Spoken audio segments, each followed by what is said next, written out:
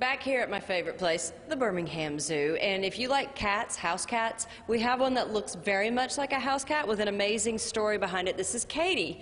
Katie woke up and says, "Why are you shining a light in my eyeballs?" And Scott is here to tell us about Katie. What an amazing backstory this one has, right? Yeah, she definitely has one of my favorite backstories of any animal here in the predator department. So she was actually part of a research project at a facility in conjunction with the Audubon Zoo in New Orleans. And the project was to see if two clones could breed successfully and have offspring. So Katie is in fact a clone, and she bred with a male clone. His name was Ditto, and they did have 3 offspring.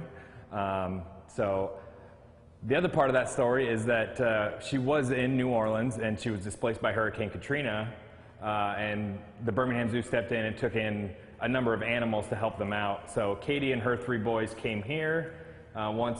Once everything was settled back in New Orleans, the boys went, but since they conducted the research already, they decided to let us keep Katie, so we're very happy to have her. Katie outran Katrina and is a clone. Do you have all that? Those are the fun facts for this one. So Katie's personality really is that of a house cat. Like, she was cleaning herself over here, now she's sitting over here, she's got a litter box and all of that.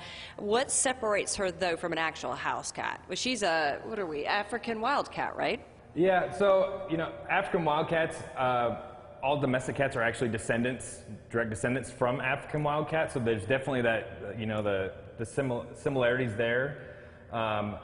She was also hand-raised. Being a clone, she was hand-raised by humans, so she imprinted at a really young age, and that's also partly why she just acts more like a house cat, because she was kind of raised like a house cat would be. And the clone part is so bizarre. All right, so I remember the last clone story we all covered was Dolly, the sheep. I'm dating myself just a little bit here. So the same concept, right? Yeah, exactly.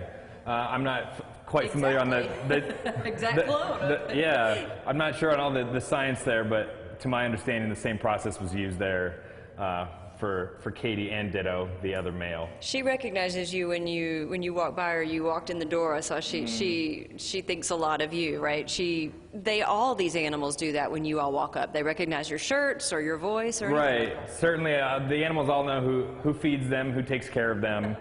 In the case of Katie, since she imprinted at a very young age, she does really enjoy interacting with keepers. She likes scratches just like a house cat. She loves, you know, rubbing up against your legs, things like that. Yeah, and she loves napping. She's just kind of chilling out right now.